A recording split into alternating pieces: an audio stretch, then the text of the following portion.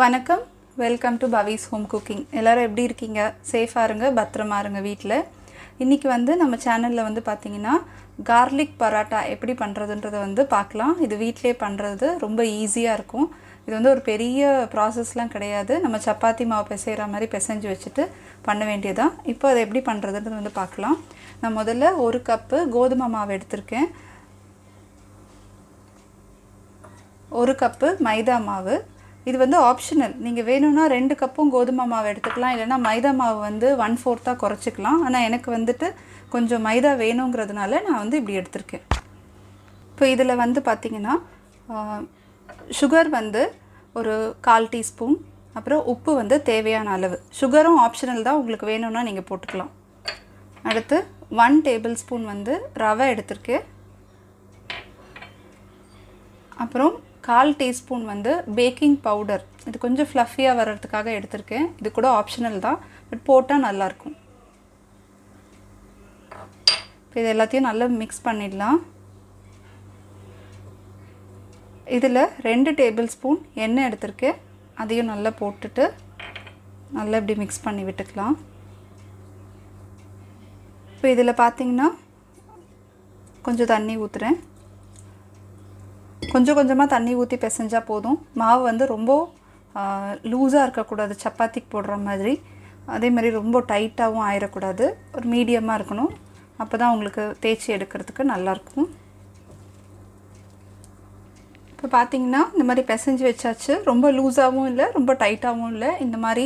இந்த மாதிரி ஒரு கன்சிஸ்டன்சியில் இருந்ததுன்னா நல்லாயிருக்கும். அப்போ தான் பரோட்டா சாஃப்டாக இருக்கும். ரொம்ப டைட்டாக இருந்துச்சுன்னா பரோட்டா கொஞ்சம் ஹார்ட் ஆயிரும்.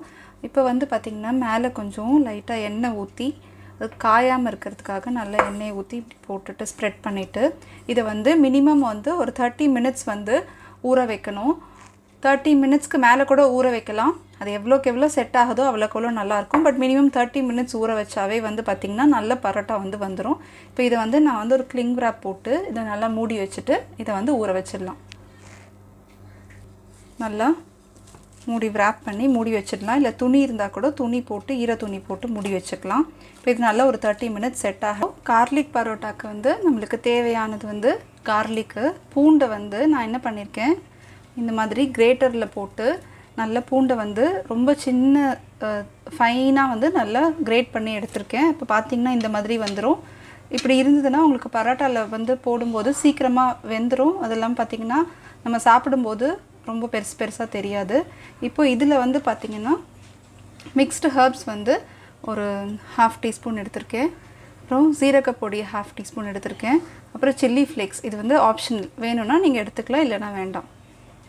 இதில் போட்டுக்கலாம். இதில் கொஞ்சம் கொத்தமல்லி நல்லா ஃபைனாக சாப் பண்ணது, நல்லா குட்டி குட்டியாக போட்டது. அப்போ தான் பரோட்டா போடும்போது தெரியாது. இதில் நான் பார்த்திங்கன்னா 1 டீஸ்பூன் பட்டர் போடுறேன். ஓகே, பட்டர் இல்லைனா நீங்கள் எண்ணெய் கூட யூஸ் பண்ணிக்கலாம். அது ஆப்ஷனல். எனக்கு பட்டர் வேணுன்றதுனால நான் போடுறேன். இல்லை நீங்கள் பட்டரும் எண்ணெயும் கலந்து கூட போட்டுக்கலாம். இந்த மாதிரி ஒரு 2 டீஸ்பூன் நான் பட்டர் எடுத்திருக்கேன். இப்போ பார்த்திங்கன்னா இது நல்லா இதில் மிக்ஸ் ஆகணும். இப்படி மிக்ஸ் ஆகிட்டு இதில் வேணும்னா கொஞ்சம் எண்ணெய் கூட ஆட் பண்ணிக்கலாம். அது ஒன்றும் ப்ராப்ளம் இல்லை. இல்லை எண்ணெய் பட்டர் வேண்டாம், எனக்கு நெய் போதும், இல்லைனா எண்ணெய் யூஸ் பண்ணிக்கிறேன் அப்படின்னா எதுனாலுமே யூஸ் பண்ணிக்கலாம். பட்டர் கொஞ்சம் நல்லா ஃப்ளேவராக இருக்கும். அது பரோட்டா சாப்பிடும்போது கொஞ்சம் நல்லா டேஸ்டியாக கூட இருக்கும். அதனால நான் பட்டர் எடுத்திருக்கேன். இப்போது இது ரெடி. இப்போ நம்ம பரோட்டா தேய்ச்சிட்டு அதில் பார்த்திங்கன்னா இதை ஸ்டஃப் பண்ணி போட்டுட்டு எப்படி பண்ணுறதுன்றதை பார்க்கலாம். இப்போது இந்த மாதிரி கொஞ்சம் மாவு, பரோட்டானா கொஞ்சம் திக்காக எடுத்துக்கலாம். இன்னும் குட்டி குட்டி பரோட்டா கூட போட்டுக்கலாம்.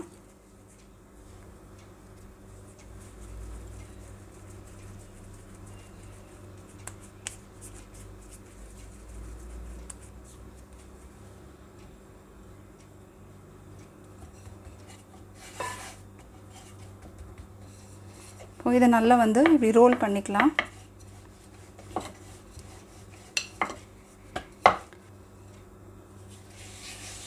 எவ்வளோ முடியுமோ அவ்வளோ தின்னாக தேய்ச்சிட்டா நல்லாயிருக்கும்.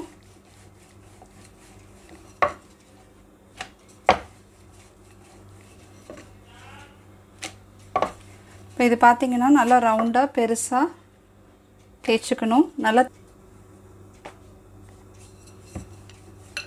பார்த்திங்கன்னா நல்லா தின்னாயிருச்சு. இப்போ வந்து பார்த்திங்கன்னா இந்த கார்லிக் பேஸ்ட் வச்சுருக்கோம் இல்லையா, இதை நல்லா வந்து தின்னாக ஸ்ப்ரெட் பண்ணி விடணும்.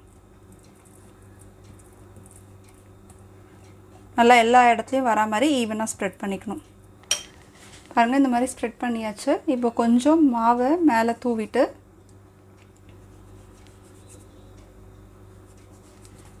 இதை வந்து நல்லா இப்படி அடிக்கணும்.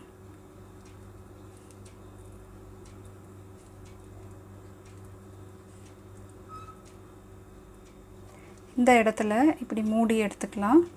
அப்போ தான் அது கீழே வராமல் இருக்கும். இப்போது இந்த மாதிரி நல்லா மடிச்சுட்டு இப்போ இதை வந்து இப்படி ரவுண்ட் பண்ணி வச்சுக்கணும். இதை இப்படி நல்லா அடியில் போட்டுட்டு நல்லா ஒரு ப்ரெஸ் கொடுத்துடலாம். கொஞ்சம் மேலே வரும். இப்போ ஃபஸ்ட்டு இந்த பராட்டாவை நம்ம ஃபஸ்ட்டு திரட்டி வச்சுருக்கோம் இல்லையா, அந்த பராட்டாவை இப்போது உங்களுக்கு ரவுண்டாக போடுறேன். இப்போ ரொம்ப லைட்டாக ஜென்டிலாக ப்ரெஸ் பண்ணால் போதும், ரொம்ப ஹார்டாக ப்ரெஸ் பண்ணக்கூடாது. அதே மாதிரி வந்து பார்த்திங்கன்னா திக்னஸ் வந்து கொஞ்சம் திக்காக இருக்கணும். நல்லா இப்படி மாவை தூவிட்டு பண்ணலாம்.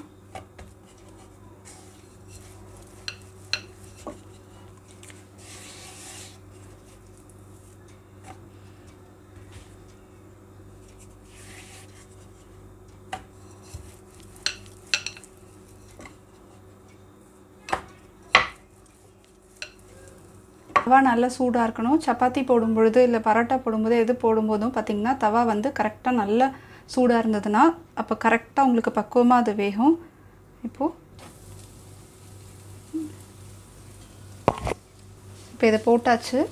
இப்போ இது நல்ல ஒரு பக்கம் வேகட்டும், அதுக்கப்புறம் திருப்பி போட்டுறேன்.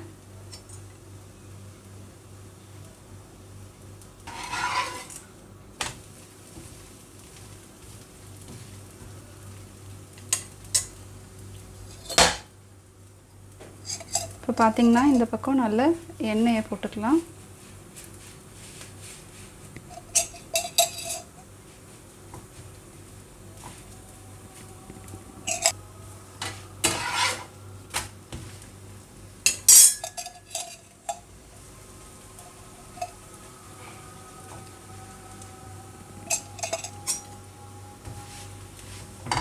ரொம்ப எண்ணெய் போட வேண்டாம், லைட்டாக எண்ணெய் போட்டால் போதும். ஏன்னா அதுக்குள்ளேயே வந்து உங்களுக்கு பட்டர் இருக்குது, எல்லாம் இருக்குது. அதனால ரொம்ப ஆயிலி ஆகிட வேண்டாம்.